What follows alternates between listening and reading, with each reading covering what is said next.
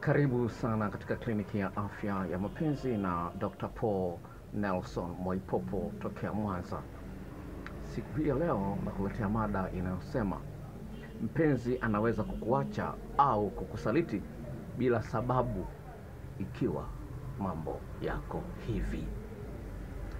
Well, mada hii imeletwa na dada ambayo ukimwangalia kwenye profile ya WhatsApp ni mzuri sana, lakini ni wiki mbili toka ameachwa na yuko katika maumivu makali sana. Wiki mbili tu zimepita.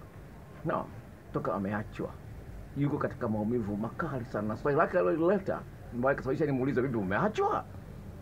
Ni kwamba hivi inawezekana kweli mtu ambaye amekuacha akaendelea kuwa na namba yako? Akawa anakusalimia salimia tu lakini amekuacha. Ndio swali lilokuja nalo. Kwa hiyo nikaanza kumdodosa, nikamuuliza wale umeachwa? Nikamwambia inawezekana kwa sababu kubwa mbili. Kwanza, anaweza kawa nayo ili atake akutumie tu, ni hana malengo na wewe. Anaweza kaacha namba yako akiwa na malengo, huenda mimi maamuzi ya kumwacha sio sahihi, huenda nikurudiana naye. Kwa hiyo anaiweka namba. Ukipiga simu anajua ni fulani anapiga. Kama moyo wake umebadilika, anaona kwamba alifanya makosa kukuacha, akurudia. Kwa hiyo kuna mawili, aidha atakuwa tu anakutia au mnatiana tu, lakini hamna malengo. Sasa nikamwambia, baada kumjibu akasema kweli okay, lakini kumuuliza je, umeachwa? Akasema nimeachwa. Nikatachana naye maumivu makali kweli, lakini ndio kumwangalia mzuri kweli. Sasa angekuwa kwangu ningelinga kweli.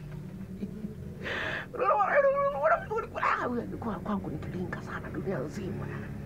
Sasa lakini kwenye ni kwamba utaachwa hata bila sababu. Sasa wengi unataka kujua hiyo kwa nini ameniacha? Kwa nini ameniacha? Hilo alikuhusu wewe. Cha msingi ujue kwamba umeachwa. Mbona nisikilize? Na moja aliachwa. Sasa tafiti ya madai ilikuwa tamu. Moja aliachwa kwa sababu walikuwa ni wanachuo wote. Lakini yule boyfriend wake hauzuri darasani, anakwepa vipindi. Akaona huyu kama niko ndani ya ndoa, alafu anakwepa anakwepa. Kazini je, sitakufa maskini. Akavunja uhusiano. Na ndio kama mwanaume wake wa kwanza. Kwa hiyo unaona kuna vitu ambavyo mwenzio anaviangalia, wewe unaviona kama ni vya kawaida sana, mwenzio anaviona ni vya muhimu sana. Hakwambii sasa. Sawa, sasa sikiliza katika dafiti maana hii. Mwanamke mmoja akasema hivi, yani nataka niwe na furaha sana katika maisha yangu. Sioni kitu kibaya katika uhusiano ulionao, lakini naona kwamba kama vile sina raha, kuna kitu sikijui kinakosekana ndani ya ndoa. Unaona? Sasa sijui kitu gani. Naona kama vile hatukui pamoja na huyu mwanaume. Yaani mawazo yenu, mtazamo wenu havibadiliki katika hali ya sawa sawa. Kwa sababu gani? Mmepoteza kitu kimoja ambacho hamjui kama mmekipoteza. Kujenga ukaribu na kuweza kuwa na tabia ya kukaa pamoja, mnaongea, mnabadilishana mawazo. Kwa hiyo hamwezi mkakuwa pamoja. Kwa sababu gani? Utakuwa na mtazamo huu, mwenzangu atakuwa kwa mtazamo huu. Kwa hiyo mna grow apart. Yaani kila mmoja anakuwa anaelekea vyake kama matawi, mmoja mashariki, mmoja magharibi. Haipaswi kuwa hivyo. Utaachwa. Sasa mpenzi wako atakuacha bila sababu au kukusaliti bila sababu. Lakini sababu ipo, lakini hujui. Sasa wataalamu wa sayansi ya mapenzi katika tafiti ya mada hii akasema hivi, ili mradi tu unajisikia kwamba kuna kitu chake kiko sawa, unaona raha ukijui. Lakini watu kama sina raha na huyu mtu, ili mradi tu unajisikia kwamba una raha, hiyo ni sababu ya kutosha kuachana na huyu mtu. Inatisha kweli. Sawa, yaani huoni sababu haja ya kusaliti, haja ya kutukana, haja ya kupiga, lakini tu ni moyo wako. Sawa, unaona tu sina raha naye huyu mtu, sababu hijui. Ndio huko bila achana. Ana watu kuvunja uhusiano, ndio huko mbele. Anatoa kwa sina raha. Mimi ninachojua kwamba tu sina raha. Sasa kama una raha, hiyo ndio sababu ya kuvunja uhusiano. Hiyo tu kweli. Hiyo vumilia. Vumilia, waambie wafungwa au wako gerezani. Haleluya. Unaweza kuona unaacha bila sababu. Sasa kwa sababu wewe mwenyewe hujitumi, hujiulizi maswali, hujishtuki. Dada mmoja akasemaje, I normally interrupt my own thoughts. Anasema mara nyingine mawazo yangu mwenyewe nayaingilia kati na yabadilisha. Kuna kuelekea haya mawazo kuelekea mbaya. Sasa watu wengi hawana hizo techniques, skills za kujibadilisha. Anaamua tu sina raha, twende achana naye. Sina raha, ngoja nikatie mtu mwingine huko nje. Tapata raha nje. Sikiliza, mwanamke mwingine akasemaje? Akasema hivi, I'm constantly facing with trying to figure out if it is time to leave or this is just how life is. Asema hivi, yani ndoa miaka 8. Nalibisha kuangalia hivi, huu ndio muda wa kuachana huyu mwanaume au ndivyo maisha ya ndoa yalivyo. Unaona? Yani cha msingi kama hana raha. Asema nalibisha kutafuta jibu. Kwa nini sina raha siipati?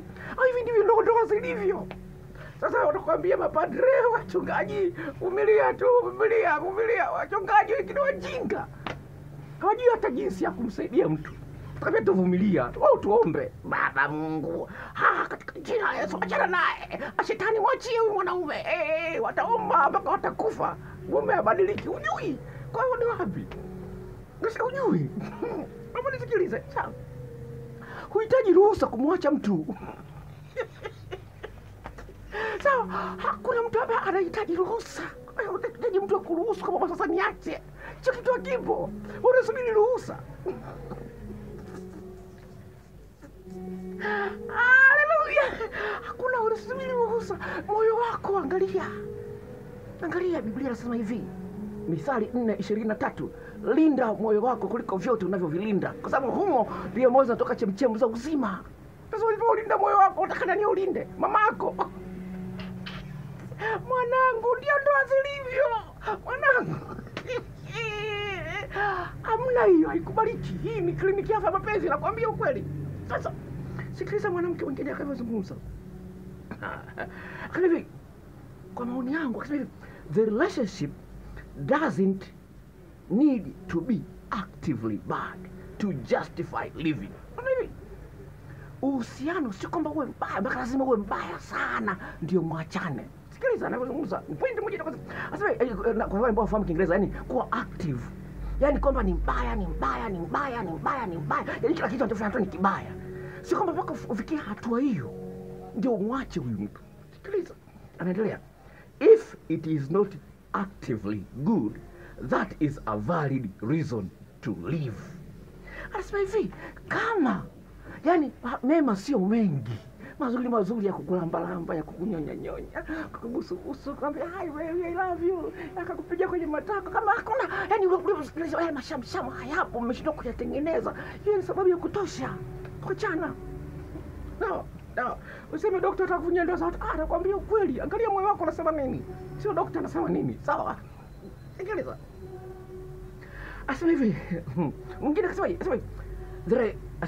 it feels like there is a space between not bad enough to live and not good enough to stay. Asema hivi, inaonekana kama vile kuna mwanya wa aina fulani. Sawa? Mwanya wa kwanza anasema kwamba haijawa mbaya sana kumwacha. Mwanya wa pili unasema kwamba sio nzuri sana kuendelea kukaa kusubiri abadilike. Unaweza kuona sio mbaya sana kumwacha, nyingine sio nzuri sana kukaa kusubiri abadilike. Kwa hiyo unaweza kuona kuna vitu vingi ambavyo hujaambiwa ambavyo vinampoa mwenzio. Sawa, kama ile ambayo nimeanza nayo. Jamaa tu anakwepa vipindi vya chuo. Anakwepa tu anaenda mitaani, anakwepa girlfriend akona. Sasa hapa ni chuoni. Lecture haihudhurii. Vunja naye uhusiano. Sasa jamwambie kwa sababu unatoka vipindi. Kamua tu basi bwana, ndio mimi nimeamua tu. Nimeamua tu bwana. Niache bwana. Nisiko tayari kwa mahusiano, nataka niweke pause kidogo mahusiano. Mpaka atakapofufuka Magufuli. Unaweza kuona vitu kama hivyo. Sasa hilo jambo la msingi ulielewe kwamba dunia inakwenda katika hali ambayo watu sasa wanaanza kujiuliza. Sasa usije kama umebweteka sana, unaona kama kila kitu unachofanya ni sawa, kwa sababu huambiwi kama umekosea, unajiona kama uko sawa. Nisikilize, amesema hivyo. Sasa inakuwa kama vile ni mtego. Kwenye uhusiano kunakuwa na mambo mazuri na unaona kwamba labda hii inaweza kubadilika ikawa nzuri kidogo. It could be better. It can get better. Lakini bado mambo yanajirudia yale. Anakujiambia kila siku anakujiambia. Labda itakuwa nzuri. Labda mwaka huu. Hata Valentine akupe zawadi shauri lako. Dada mmoja mpaka anamlamba sehemu ya haja kubwa mwanaume, lakini mwanaume hana akili. mpaka analambwa, mpaka anapizi kwa kulambwa sehemu ya haja kubwa. Lakini mwanamke tu ameganda tu, amekalia tu, anaomba ushauri. Akitokea hiki, dokta, ikitokea hiki, unamlamba mpaka mavi, alafu mwanaume anakufanyia ushenzi. Eti nampenda. Dada mwenyewe ukimwangalia mzuri kweli. Mzuri kweli. Lakini analamba mavi ya mwanaume, lakini bado mwanaume anamchezea akili yake. Eti kuondoka ushauri lako. Ngoja nikwambie kingine hapa. Usimuonee huruma huyu mtu. Ili mradi moyo wako unakataa, usimuonee huruma. Sawa, usimuonee huruma. Ni vibaya, unampotezea muda kwa sababu utakuja mwacha uko mbali, uko mbele. Utamwacha, usimuonee huruma. Yombi bwana, afukuzaye kwambii toka. Hivi ndio umenifukuza kwa staili. Kila siku mimi ndio kwanza kukupigia simu. Kila siku ndio niombe tendo la ndoa, mimi ndio naanzisha kila siku. Wewe mwanamke gani? Kila siku ndio naanzisha tendo la ndoa, kila siku ndio mimi tu. Yaani kazi yako ni kukataa na kusema sawa. Hilo pekee yake unaachwa.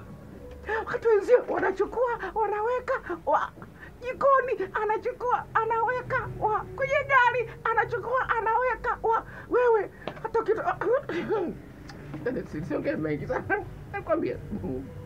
Huyu jamaa kavunja uhusiano. Sema hivi, this weekend I broke up with my boyfriend of 3 years.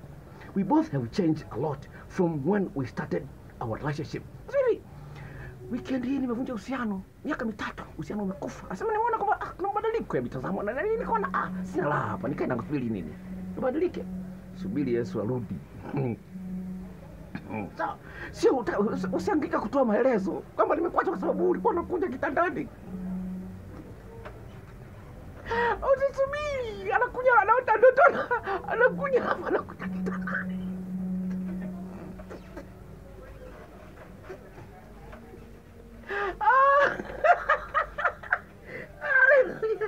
Usisubiri kuambia kwa sababu wewe hujamsiki ondoka.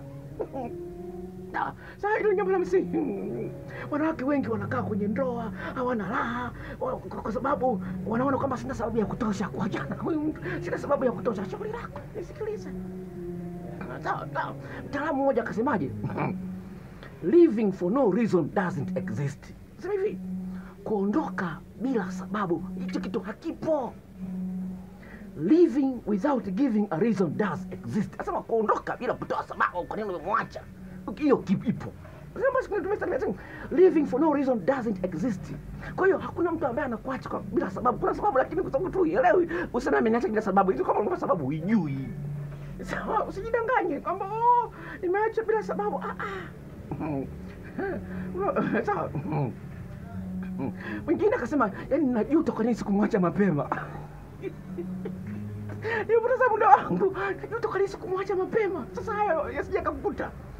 Sawa, amekuwa analala kwa muda mrefu akifikiria kwamba labda mambo yatakuwa matamu kumbe ndio kwa machungu kama nyama inayooza. Endelea kuoza inatoa uvundo. Sawa. Sasa unataka kumwacha, anasema anakupenda, baby nakupenda, usiniache, wewe ndio mwanamke duniani, wewe ndio mwanaume pekee mwenye dudu tamu. Unataka kumwacha lakini kuna madudu mengine anayofanya. Sawa. Acha nakubembeleza na kudanganya. Kama achangie kwenye furaha yako, unaona kabisa yani afanye jitihada ya makusudi kukusaidia uweze kujisikia raha kwamba na wewe unapendwa. Sasa unakaa unasubiri nini? Mwingine akavunja ndoa, uchumba tayari umeshafungwa, kila kitu umefungwa, akaamua kuvunja uchumba. Akasema kulikuwa hakuna shida. Sema there was nothing wrong with our relationship, but something in my heart just didn't feel right. Sasa kulikuwa kuna sioni kasoro, lakini kuna kitu ndani ya moyo wangu naona kuna kitu kiko sawa. Lakini sijui ni nini. Sasa I miss him and miss his family. Sasa na miss na familia wewe na miss. But I know that had to happen and I feel relieved. Na sijui sababu lakini naona kwamba lazima ilipasa nimwache. Na najisikia amani baada ya kumwacha. Sawa. Anachelewa sana kufika kileleni. Mwingine mwanamke anachelewa sana kufika kileleni. Kuna wengine wameacha kwa staili hiyo. Anachelewa kufika kile mwanaume anahangaika lakini mwanamke afiki kileleni. Alikuja kama mmoja usini kwangu. Sasa kuna wengine kichepuka na wanafika kileleni haraka. Ana muda mrefu namna hii. Sasa huwezi kujua. Sasa unatatizo la kuwahi kumaliza. Uambiwi kama linaloboa. Unawahi kumaliza tu kila saa tumeshapizi kama kuku. Utaachwa. Kata kiuno ujui. Haya, sawa. Uko romantic. Sasa haya mambo yapo. Anaweza kuwa hasaliti, lakini cha msingi usihangaike. Kama nilivyozungumza mwanzoni, huhitaji ruhusa kumwacha mtu. Uhusiano wako usidumu kwa muda mrefu na maumivu. Sasa namalizia na hii pointi ya mwisho. Almost no relationship ends with one partner discovering a horrible thing. Asema hivi, hakuna uhusiano ambao unakufa kwa sababu umegundua kwamba huyu mtu amezini na mama yangu, amelala na mama yangu. Sawa, sio hilo. The relationship is great but are not perfectly. Sasa sikiliza. Unaweza kuona unaweza kuwa mzuri. Sasa unaona hizi funguo zinafanana, sawa? Unaona hizi funguo zinafanana, sawa? Zinafanana lakini zote zinaingia kwenye kufuli moja. Unaona hii ni kubwa, nimeweka rangi ya kijani. Si unaona? Zinaingia, si unaona? Inafungua. Funguo nimekufunga hapa. Unaona? Inafungua. Sawa? Si unaona? No, hii ndio hii haifungui. Unaona hii funguo hii funguo ya nyumbani. Sawa? Haifungui. Lakini angalia hii funguo. Zinafanana. Hizi funguo zinafanana. Sawa? Unaona? Funguo zinafanana. Sawa? Unaona zinafanana lakini hii ndogo. Hii lakini sasa hii ndio inaofungua, ni ndogo. Hii ndio inayofungua. Unaona? Unaona? Hii inafungua. Haya, naitoa hii hapa. Nimeidondosha. Angalia hii hapa kubwa. Haifungui. Inaingia lakini haifungui. Sasa hayo ndio ambayo unakumbana nayo. Unajikuta kuna kitu ndani hakiko sawa. Ndio maana haifungui. Lakini zote zinaingia. Sawa? Hii hapa inaingia. Sawa? Hii hapa inaingia. Sawa? Lakini haifungui. Haya, naiweka. Hii hapa, sawa? Hii hapa. Sawa, unaona? Inaingia. Sawa? Unaona? Unaona inaingia. Inafungua. Kufuli imefunguka. Sawa? Hii hapa imeshindwa kuingia. Sasa ngoja nitoa hii, uone. Unaona? Unaona? Hii hapa haifungui. Sasa ndivyo ilivyo. Kwa hiyo usilazimishe mapenzi. Sawa? Endelea kuangalia channel hii na kama hujajisajili jisajili, sawa? Namba yangu ya simu ukitaka ushauri ni shilingi 5000 kwa njia ya simu. 0754